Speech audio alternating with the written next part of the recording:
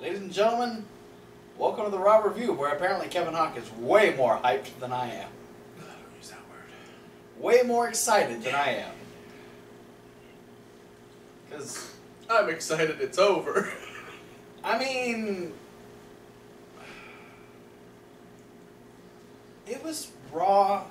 It had ups and downs. It had like 3 ups, and the rest of them were... In his opinion. Well, okay. I don't know. I'm conflicted. Well, wasn't the first thing the Hardy Boys versus the Club? Unless we want to talk about Roman Reigns opening the show.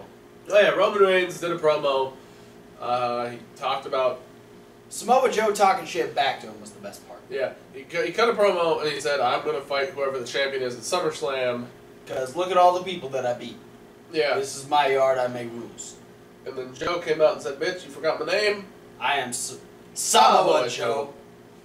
And I will fuck your world up. And then he headbutted him in the face. Yeah. And then Kurt Angle made it a match. And that was one of the really good things that happened. Was the match. I didn't really care about the match. I actually kind of nodded off a couple times while the match was happening. The match itself was actually really good. Like, what I saw of it was good. But I lost interest real quick. But the end... I was really worried that in WWE's typical 50-50 booking style, since Joe won the first time they fought each other in Joe's debut match on Monday Night Raw, that Roman Reigns was going to take this one. And there was a good chance. Super shitty timing to have Samoa Joe lose. They're trying to build him up for a title match. Like, oh, why did he lose to Roman Reigns? But he didn't. No. Because Roman Reigns was distracted by the sound of an ambulance backing up into the loading dock. Was that what it was? And then the doors opened. And 6 months early, the abominable Strowman has returned to Monday Night Raw. Yeah. I don't know exactly how early, but boy oh boy, man, they said more than like 30 days. I think maybe we've been like 35 days, 40 days. Yeah, no, it's...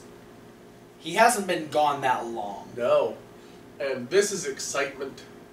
The crowd popped. It was probably the biggest pop of the night, to be completely honest. Yes. And then Roman Reigns went to sleep. Yeah. Because Joe locked him in the coquina clutch. He passed out. Joe left. And then Braun Strowman fucked Roman Reigns' world up. Yeah. Braun Strowman did what Braun Strowman does best. And waits until Roman Reigns is unconscious laying down and then yells, I'm not finished with you yet. Mm-hmm. And then continues to beat him up some more. He does a little front choke slam thing. And then he said if he's man enough, he'll face him at Great Balls of Fire in an ambulance match. So now we have at least guaranteed one probably semi-entertaining match on Great Balls of Fire. Yeah. Because as much as I like Samoa Joe, and as much as I know it's going to be a little bit to your chagrin that I say this, that's all right. I occasionally enjoy watching Lesnar just hurl people around the ring because it just amuses me how freakishly strong some people can be. That's okay, I guess. You know, like, I thought it was amazing when he was, like, in that match with Seth Rollins, because Seth Rollins just looked like a life-size Gumby doll. Yes. But with as much prospect that match has of looking like a legitimately real fight, I'm still not going to put, like, any of my money on that being Match of the night. Match of the night, or even like a semblance of an actual wrestling match. Mostly because Brock Lesnar doesn't know how to do that anymore. Yeah. So yeah. Then our the match was accepted. Yes. Yeah. That's the thing. Because Roman don't bitch out. Yeah. He does make this face when Braun shows up, though. He looked legit like he was about to piss his pants. Well, I love the idea that, like, Booker T said like he looked like he saw a ghost, and that's kind of like what I thought initially. Is it looked like, it was Roman Reigns looking at something he thought he wouldn't see again. Yeah, at least for another 6 months. But yes, our first match of the night was the Hardys defeating the Club. Go figure. I'm going to give this match a little credit, because the Club did hit the Boot of Doom. Yes. It was Boot of Doom time. On Matt Hardy. Yeah, they hit the Boot of Doom on Matt. Which got them closer to a win than I ever thought they would have gotten in this match. That's true. But Jeff was there to break it up. Yeah, and then they did this Twist of Fate Swanton Bomb, and the new version of the Swanton Bomb, where Jeff Hardy doesn't jump as far as he used to. He just lands on people. And he just essentially Tazawas them with a front flip attached. Yeah. And the Hardy Boys we actually saw later, because they were watching a tag team match between Sheamus and Cesaro, taking on the Titus brand. Which oh my god. The fact that it's a team name now. And they, like, here's like, I don't want to, like, come across like I'm defending Titus O'Neil right now. Or Apollo Crews, for that matter. But, like, it blows my mind that WWE boxes certain people into the same role over and over again. Like, no matter how hard they try and make somebody unique, it's like, hey, we're trying to make Titus O'Neil a unique character that people can get behind or people can dislike. Okay, what are we going to do? Let's put him in a tag team where the other guy's better than him. Okay, but we're going to get, it's going to be like a white guy, right? Nope, we already did that. Back to black. Oh. Darren Young again? Nope, Balder. Oh. Alright. It's just like a slightly smaller, more talented Titus O'Neil. That doesn't mark. And here's the weirdest thing. I was so confused by the whole Titus brand thing. Because, first off, okay, so they're going against the tag team champions. They're not going to fucking win this match. No. There's no fucking way that Titus O'Neil and Apollo Crews are going to beat Sheamus and Cesaro. And they didn't. No. They got, I don't remember who it was, someone got hit with Apollo. He got hit with the assisted white noise, and they fucking lose. I would call it lowering the bar. Okay, cool. So, okay, now were they heels going against baby? What is the Titus brand a heel or a face? Because Titus is pushy. Because we saw him earlier when we had a one-on-one match between Akira Tozawa and TJP. Yeah. And he hyped up how cool Akira Tozawa is. Yeah. Here's the breakdown of the Titus brand. I'll give it to you. Please. Right now. Please explain it, because I am fucking confused. WWE thought it would be funny for Titus to start this. Alright. Spawning off of the angle where he couldn't get into the New Day. Because that's what spawned the Titus brand. Oh, he couldn't get into the New Day, so he wanted to start his own thing. Yeah, and so he starts the Titus brand. Okay. Got it. So, heel. And essentially almost force recruits people. Baby faces. Yeah, he force recruits baby faces. So he can make a New Day. Potentially. That'd be weird. How if weird. If Tozawa, Apollo, and Titus came skipping down to the ring in matching outfits, yeah, same thought. With unicorns and ice cream cones. Jesus Christ. The whole thing is what I'm assuming is they were really hoping it would get over as a negative thing, and the crowd reaction was, we don't give a shit. Yeah, no. Titus, in the tag team match, got a hot tag, and the crowd made no sound. Yeah. Like, I feel like they wanted to make Titus a big heel revolving around the Titus brand. You know, the whole, like, him beating Kalisto by holding the tights and yada yada yada. Yeah. Being so pushy, and it was going nowhere with the fans. The fans didn't give a shit. Yeah. So they're like, oh, maybe the fans will give a crap if we start trying to make them act like baby faces. And it still didn't happen. No. They literally had less crowd support than Mojo Rawley. That's because Mojo Rawley has Zack Ryder. It's the one thing I will give Mojo Rawley, to be completely honest. Crowds cheer. He, at least Mojo Rawley, despite the fact that he hasn't been in WWE nearly as long as Titus O'Neil. No, not at all. Probably hasn't been in wrestling as long as Titus O'Neil. No, he was in football before that. Well, so was Titus, but... You know, Titus has been around the block, but for some reason, he can't figure out how to get the crowd to care about him in any sense of the fashion to the extent that Mojo Rawley can. Yeah. Whether it's a positive or a negative response, Mojo Rawley gets a response. Yeah. Titus O'Neil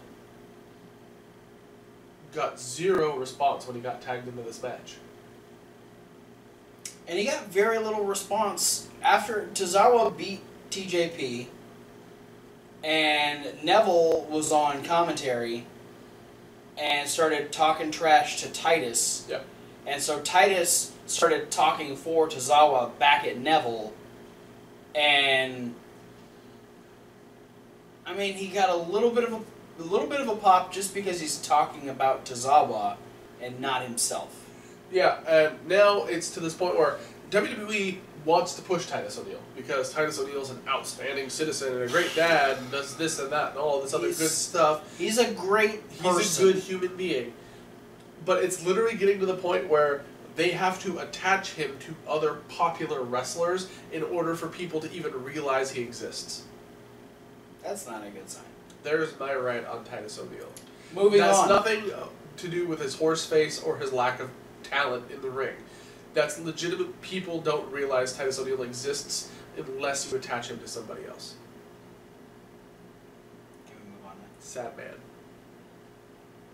Goldust is going to return to the ring next week. Fuck yeah! Says he's going to put on his latest motion picture, and that is The Shattered Truth. Still loving the Goldust promos. I liked R-Truth's response to it this week also. He's gonna slap him. Yeah, he's gonna slap him. He quoted Batman, which was cool. And so yeah, we are potentially getting Goldust versus R-Truth on Monday Night Raw next week, or we're getting the first actual in-ring segment to build towards a match at Great Balls of Fire. Yeah. I'm thinking that one more likely. So that's the thing. Elias Sampson tried to play a song, then tuned his guitar, and then got cut off by Finn Balor. Who scary looked him out of the ring. Yeah. And then beat Bo Dallas. Despite the fact that like Finn looks like a guy in a boy band. Yeah, no, looking at them, I would expect Elias Sampson to kick way more ass than Finn Balor. Yeah. And Finn just looks at Elias, and Elias is like, alright, just put his guitar on his shoulder and walked away. But yeah, Finn Balor had a match against Bo Dallas and beat him with the coup de grace. Bo had a lot of offense in this match, though. Bo was very physical in this match, and it was kind of nice to see. It's nice to see him doing some stuff. The same credit that I'm going to give that I gave Randy Orton for the Money in the Bank pay-per-view is that despite being the way more popular talent, definitely uses that to give the rub to the less popular guy and make him look like $1 million. It also benefited Bo Dallas and what happened later on. Yeah. But we'll talk about that in a second. After defeating Bo Dallas, Finn Balor was doing a backstage interview and was actually attacked by Elias Sampson. And the announcer screamed, and it made like this weird metallic warble noise. Yeah, Charlie sounded like a transformer for a second. It was weird. That's why we didn't see her for a while. She had to get back to like normal form. Yeah. No, she turns into the microphone. When she panics, she turns into one of the set pieces. So yeah, we're starting a thing between Finn Balor and Elias Sampson. Because Raw doesn't know what to do with a former I never lost the belt Universal Champion. Well, they have Samoa Joe in line, and then they have Roman Reigns in line, and they also have Braun Strowman in line. So... Okay. And WWE, or Vince thinks he's too tight. Speaking of that whole Extreme Rules title picture, we got more build in what's going to be Seth Rollins versus Bray Wyatt. Because Seth Rollins announced, we got to see the trailer for WWE 2K18, which Seth Rollins is on the cover of, which is cool. Nice to see someone who actually deserves to be on the cover. And yeah, Bray said some stuff. The one bit I liked in this whole thing was like, you know, Seth kind of put it into perspective. He's like, you know, in your world, you consider yourself a god, and that's fine. But in my world, you're nothing more than a coward. And so it was like, you know, it was that putting in perspective how people are viewing themselves. Yeah. And so Bray's like, oh, okay, well you don't believe what I'm capable of. Well, guess what? I'm here. And he comes down to ringside. And yeah, Bray didn't take kindly to. No, he was Seth Rollins was put down. No, and so he decides to come to the ring, and Seth's standing in the ring the whole time, and he goes to blow out the lantern. Lights come back on, and Seth Rollins is airborne and crossbody down onto Bray Wyatt, which apparently we were going through YouTube. We had to check something that we didn't see on Raw. We saw Seth had like Seth got stitches in the side of his face. Yeah.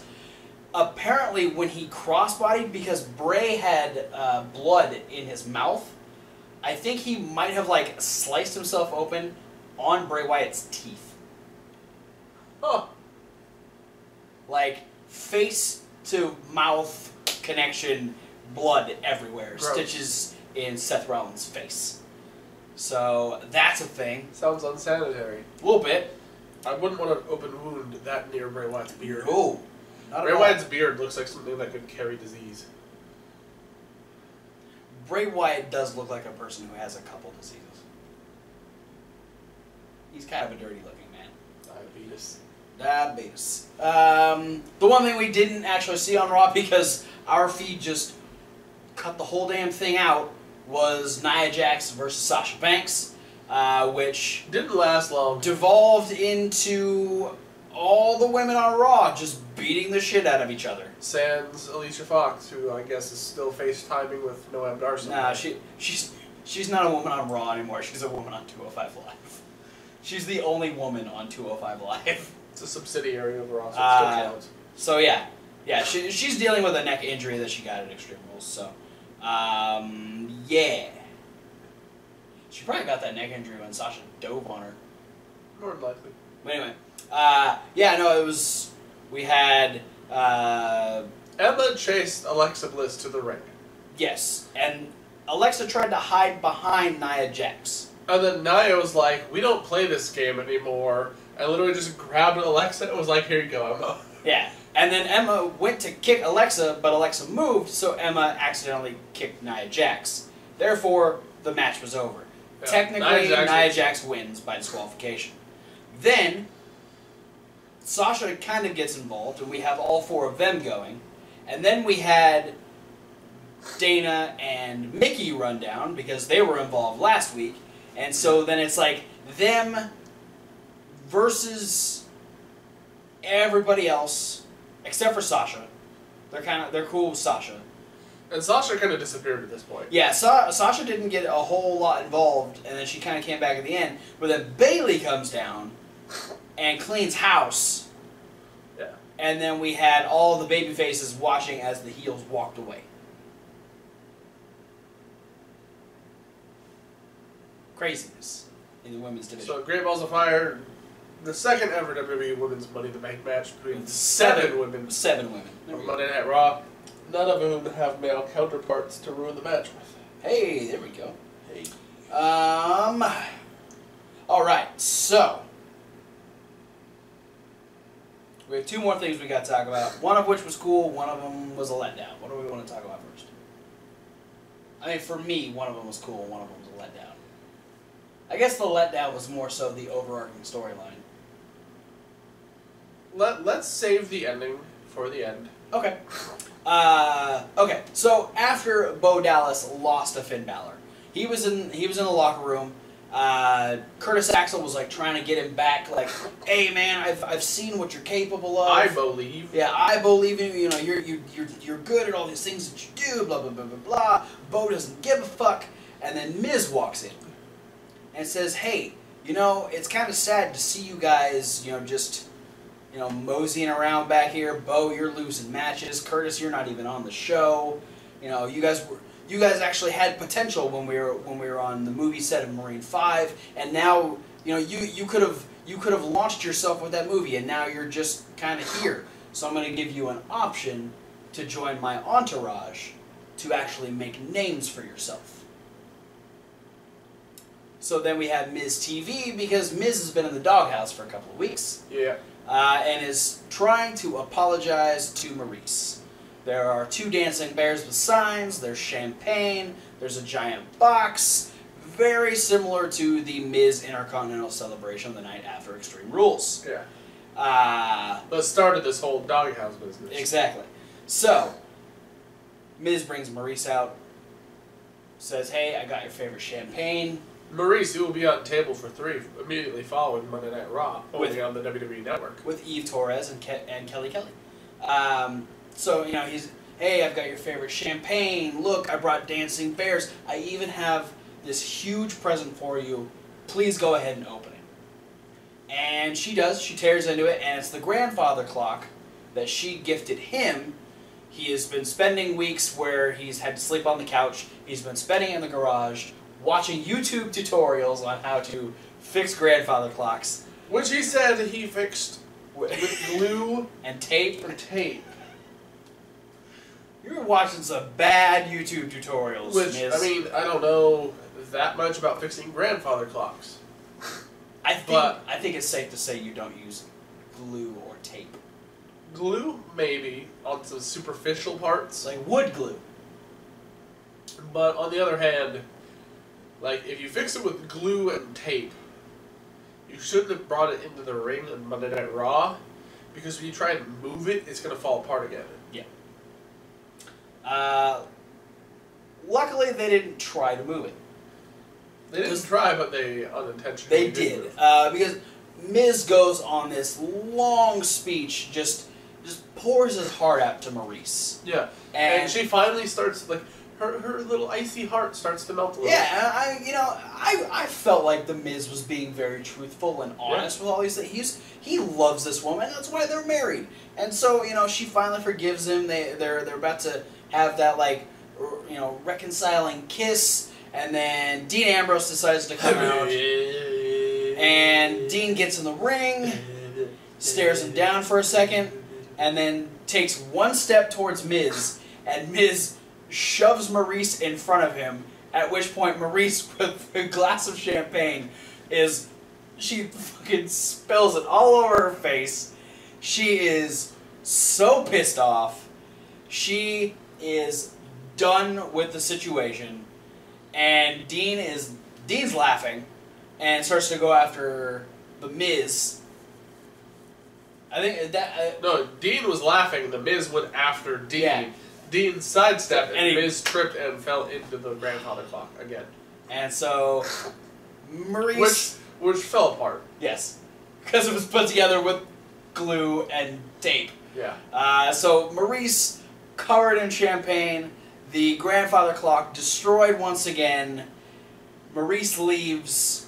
After spending a second in the ring, like not knowing what to do. Circles. Which way do I go? And then Miz, I don't know if he was like trying to go after her or whatnot, but Dean is just left, you know, he's standing in the ring watching Miz scurry away until the Bears attack. We had a Revenant moment on Monday Night Raw as Dean Ambrose was mauled by 2 Bears, which ended up being Curtis Axel and Bo Dallas. So, I am excited to see Curtis Axel and Bo Dallas regularly on Monday Night Raw, even if it means they have to be cronies to The Miz. Yeah. This is maybe the beginning of a rectification that is a Vince McMahon thing. Is after the Attitude Era, Vince doesn't like stables. Yes. Which is unfortunate because I love stables. The good thing about stables, even if they are just 3 people or 4 people, is they allow you to put more people into a segment than you would normally get if it was just a one-on-one feud between Dean Ambrose and The Miz. Yeah. So it's an actual chance that we would get to see Bo Dallas and Curtis Axel, who otherwise wouldn't get the light of day. Yeah. And on top of that, if it goes well, and Axel and Dallas actually like create names for themselves, they could either be potential single stars or another tag team for Monday Night Raw. Yeah. Because they've been a tag team before. Social Outcasts. So right again. We could totally do it. I've been saying that since they both got drafted to Raw, that they should just reform as 2 members of the Social Outcasts. Hell, you know what? We don't have Adam Rose anymore, but Heath Slater and Rhino are on Raw. Yeah, and Rhino's just like a shorter, wider Adam Rose. Let's reform Social Outcasts and just replace Adam Rose with Rhino. Yeah, and Cheese Whiz. Yeah, he's just as weird, but 10 times more badass. But not as good a dancer. You don't know that. You ever seen Rhino dance? No, but I think there's a good reason we haven't seen Rhino dance. Well, that's Have you seen those legs? Man, you mean those tree trunks? Man walks the ring like he's been riding a horse for 8 years. Well, there's only one way to get around when you have tree trunk legs. So yeah, that's a cool thing. Now we have the other thing. This was, in my opinion, definitely the lowest point of Monday Night Raw. And it was the biggest letdown because after 4 weeks of build, we already knew what was happening. So it started when Corey got called back to Kurt Angle's office. Corey is still on this, like, I need to help Kurt. Kurt is being harassed by somebody. I'm putting Kurt over. Kurt is great.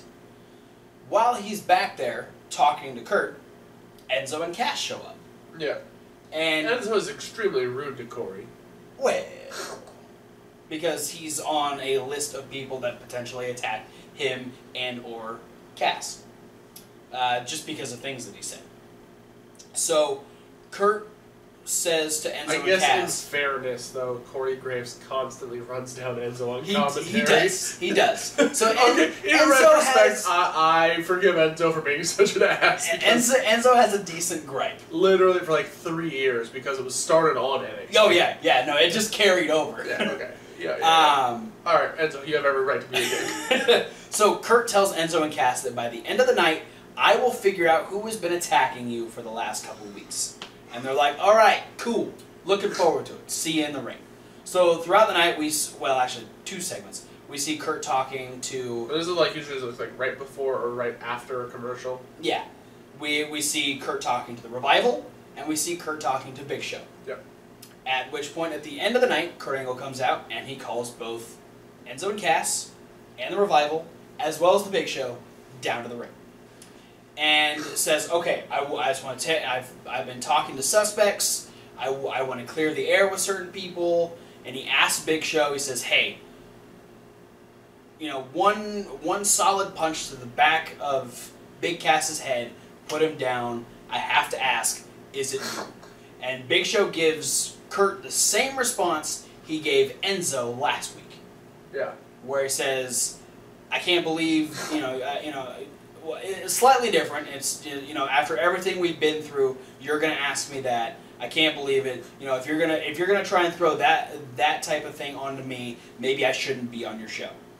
So Big Show takes off, And immediately, Cass jumps on Big Show like, yeah, see? Knew it was you. Fine. You know, we don't need you around here anymore. And Kurt's like, Cass, back up.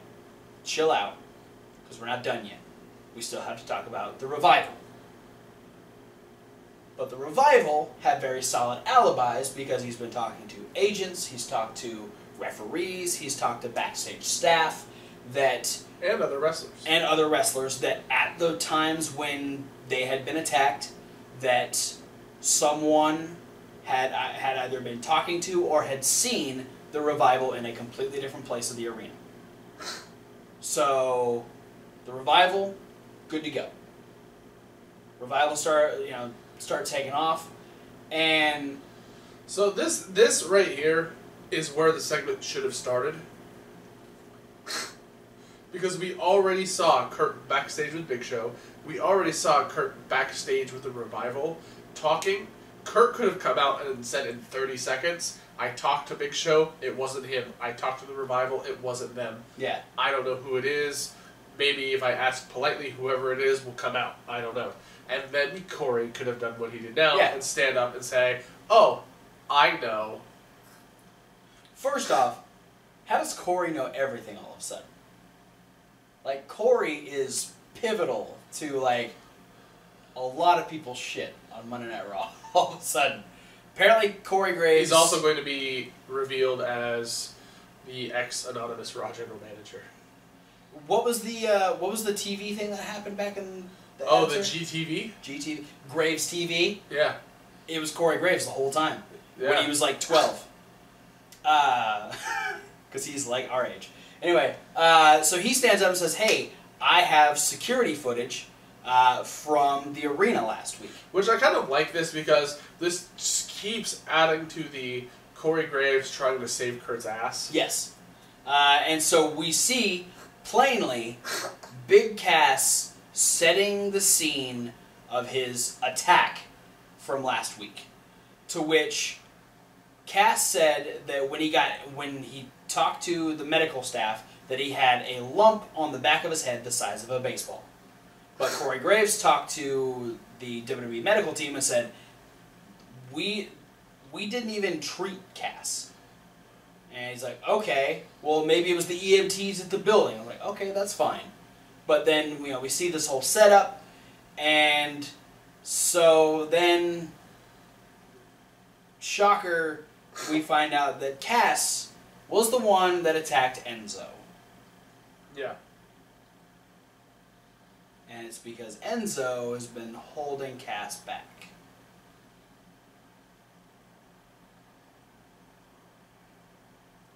Granted, it was too long. I liked Cass's promo. That's alright.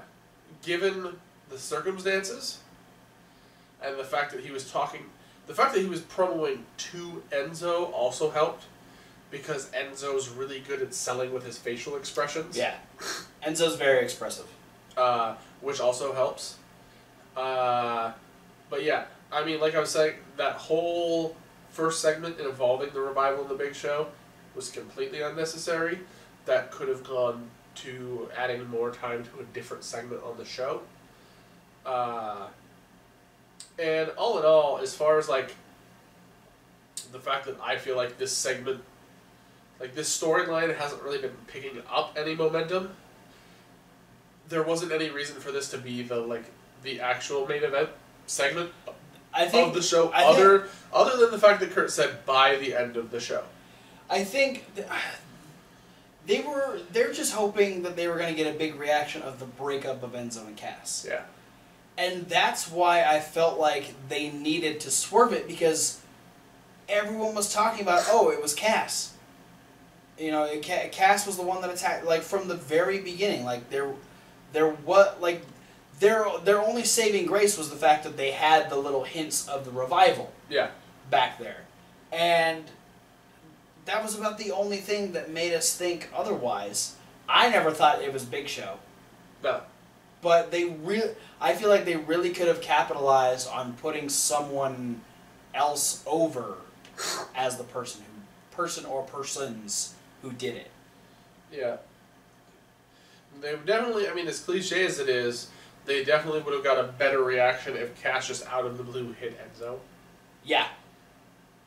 Yeah, rather than explaining himself and then kicking Enzo in the face, if he had just attacked Enzo and then left. Yeah, like what if like they just won a match, like they just beat the club or something, and then Enzo turns around and Cass kicks him right in the face. Way bigger shock value. Yeah. But I mean, so it's got its upsides, it's got its downsides. Upside being Cass is not a bad wrestler, so we'll see how he does on his own. Here's a downside that we didn't even mention when we were talking during Raw. It's one less tag team on the Raw roster. That's why I'm hoping that the Social Outcasts get back together. Yeah. Opens up a spot. So maybe they're just trading out one duo for another. Yeah. I mean, now we do have a chance to push Slater and Rhino. The Revival are back. We can maybe do something cool with the club. I don't know. Nope. We have the Hardys. We have the Bar. We have.